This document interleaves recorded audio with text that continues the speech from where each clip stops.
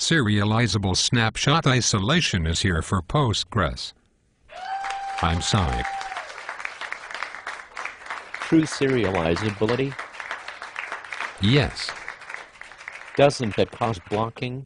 No. There is no blocking that isn't already there with snapshot isolation. But how can that be? Don't you need predicate locks for serializable transaction isolation? Yes, at least for SSI. But the locks don't block anything, they just flag read-write conflicts.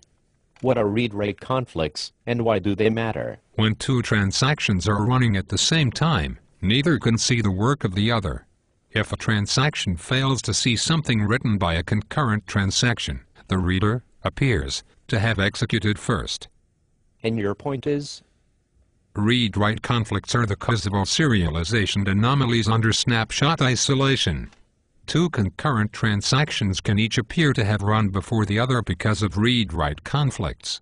Or the loop in time may involve more transactions.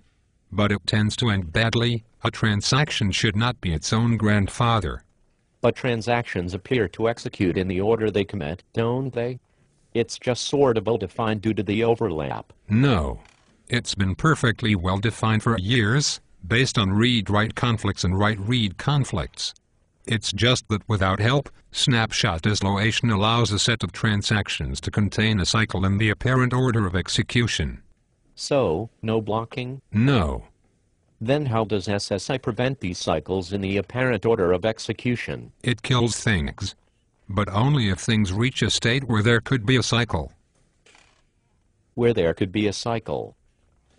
Yes, there will be some false positives, where SSI cannot be sure it is safe, even though it is. Isn't rolling back transactions expensive? There is a cost to it.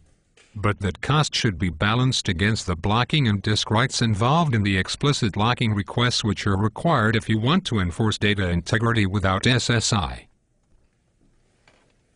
And without SSI you need to figure out what to lock when. With SSI it just works. That sounds pretty cool.